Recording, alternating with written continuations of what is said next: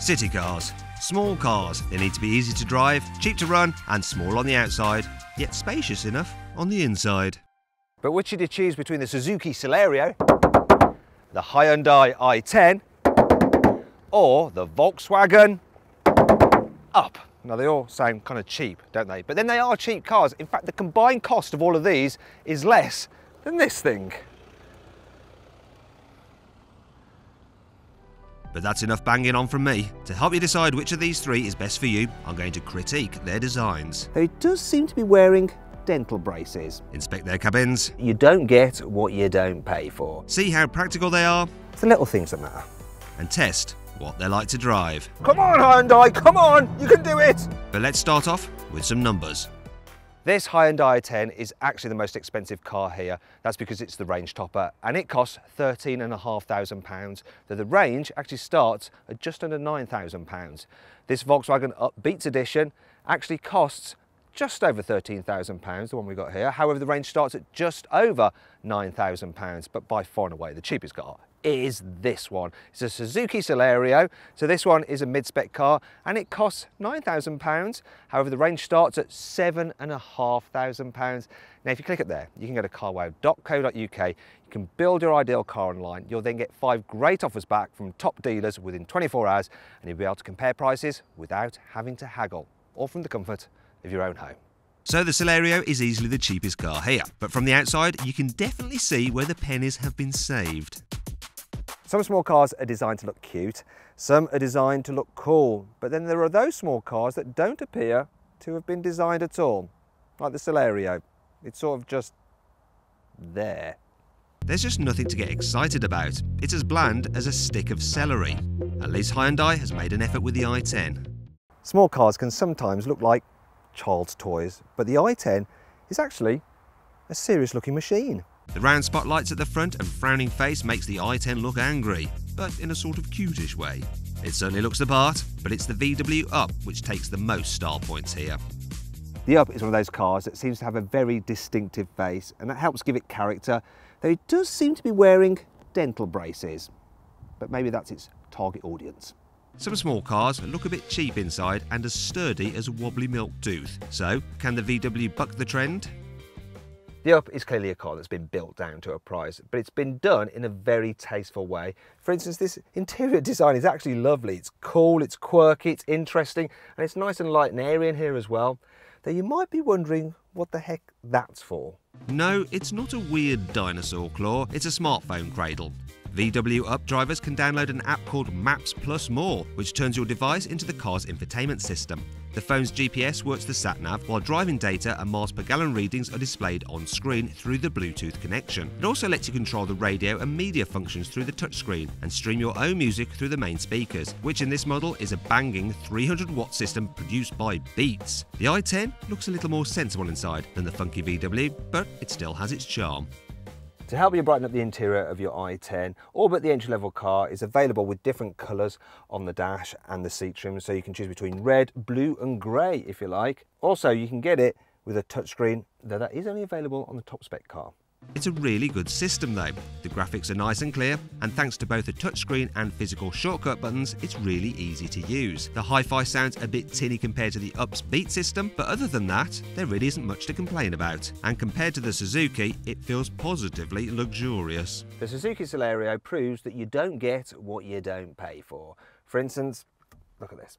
We've got manually operated door mirrors, and I'd like to introduce you to the infotainment system. And it's not really an infotainment system, it's more of just a radio, and that's as good as it gets. You can get Bluetooth, but it's a nightmare to program, so it's best to just blow the dust off your old CDs instead. The Celerio's dash is covered in hard and scratchy plastics, but that's to be expected for such a cheap car. But come on Suzuki, why does it all have to look so dreary? Yet, while it all seems a bit miserable up front, at least passengers in the back get value for money. This Celerio may be cheap, but it's also very cheerful here in the back. For instance, the rear doors open nice and wide, so it's dead easy to get in. And you'll be amazed how much room there is back here. I mean, look at this. I've got acres of space. It's insane. This is supposed to be a small car. Doesn't feel it back here.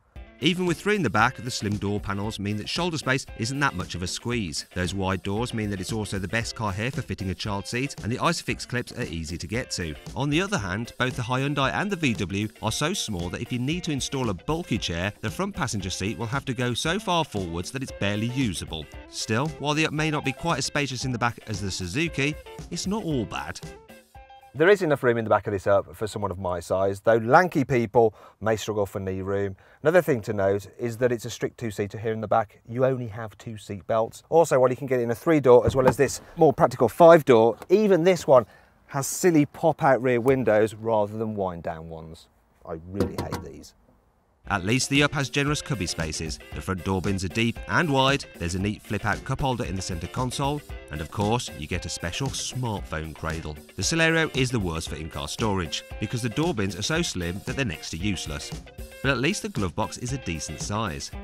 However, it's the i10 which has the best in-car storage though. The door bins are huge, there's a place to hold your smartphone at the bottom of the dash, and there are loads of cup holders dotted about the place. It's fairly good news if you're sat in the back seats too. There's enough space here in the back of the i10 for most people to be able to get comfortable. The only issue I have is that it feels a bit dark and dingy back here, and part of the reason for that is that the rear windows aren't that big because of the way this trim line lifts up at the back. At least most models get electrically operated rear windows, so you can let some air in. Those windows aside, headroom is a slight letdown in the back of the i10. Both the Suzuki and the VW have more, and with 3 sat across the back, shoulder room is tighter than in the Celerio. However, unlike with the Up, the i10 does come with 3 back seats, so it's better than the VW if you're popular. But what if your friends want to bring their stuff with them? Let's take a look at the Hyundai's cargo space. I don't really have that much to say about this car's boot, other than it's actually alright for this size of car. Actually, there is something else. If you go for the SE Blue version, because it gets rid of the space over spare wheel and replaces it with some tyre sealant, you have 30 more litres in the boot, which is about 60 of these. So enough to keep you quenched for a long time. So 60 bottles of water sounds like a lot, but the human body is about 60% water, and just look at what the Celerio can hold. It may be a small car, but you can actually fit a man in the boot of this Celerio. Not that you'd probably want to. I've got to stop doing this joke. I've probably used it far too many times now. Sorry. It may have enough space for me, but I found it hard to hop in because the Celerio's loading lip is high. But it's the same story for the other 2 cars, and all 3 of them have enough space for a large suitcase and a couple of soft bags. All 3 boots are short on clever features, but the Up does have 1 or 2 touches. Volkswagen has actually put a bit of thought into this car's boot, so you can get it with an adjustable false floor there if you want to raise the boot up. And when you do, I'm going to do it again, look at this. Oh, come on, balance, there we are. When you fold the rear seats down, you then get a flat low floor, which makes it easier to slide items straight to the front. It's the little things that matter. It may be the smartest, but once the back seats are folded, the Up is the smallest of the 3. It'll hold 2 large boxes, 2 small boxes, 1 large suitcase, 2 small suitcases and 2 soft bags. The i10's boot can swallow an extra large suitcase and a soft bag or 2 beyond what the Up can hold. But the Suzuki beats both of them. It can handle everything the Up can, plus a second large suitcase, 2 more small boxes, a few more soft bags and a set of golf clubs. So, the Suzuki may have the most space, but how does it fare when it comes down to pace? If you don't expect much from the Suzuki Celerio, then you won't be disappointed. Now, I'm being a little bit cheeky. Actually, it's all right to drive. The suspension is maybe a little bit on the firm side, so it bounces about over bumps in town. On the motorway, you get loads and loads of wind noise, but it's all right. You can turn the stereo to drown that out. And it handles all right. The only problem is that the steering is so blooming weird. It's like you try and turn the wheel and then the car eventually starts to turn. It's just unusual. The engine, it hasn't got much performance, so you really have to thrash it to overtake on the motorway, but I can't fault the economy. So this one is doing 63 miles per gallon. I think the claim figure for this engine, this 1-litre engine, is 78. That steering does feel a little weird, but it's very light, and the tiny 9.4 metre turning circle is the best of the 3 cars, which makes it dead easy to park and drive around town. The i10 is pretty easy too, only it's better in quite a few other ways as well. Considering what it's supposed to do, it's really hard to fault this i10. It goes around corners well enough, it deals with bumps okay. It's an alright thing to drive, the steering as well, it's quite responsive. The only thing with it really is the engine choice, so The 1 litre is really puny. This is the 1.2, and even then, if you want to overtake someone on the motorway, you're ending up going like this. Come on, Hyundai, come on, you can do it! And the engine screams like that. But it's all right. It's all right. Quite impressed, really. In terms of economy, I'm getting 48 miles per gallon out of this 1.2.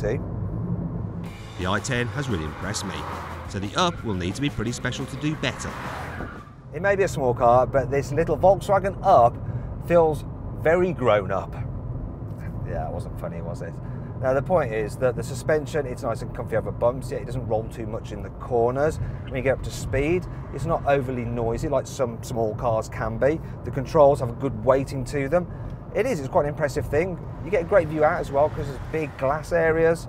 Then there's the engine. You see, you can get this car with a 1 litre turbo engine, and having a turbo just gives it more punch. That's what this car's got. And you can actually overtake things on the motorway. It does go at quite a decent rate. The only problem is that having a turbocharger fitted to the engine does affect the economy. So yeah, it's supposed to do 60 miles per gallon, but this one, with me behind the wheel, is doing just 42 miles per gallon, which isn't great. So where does all that leave us?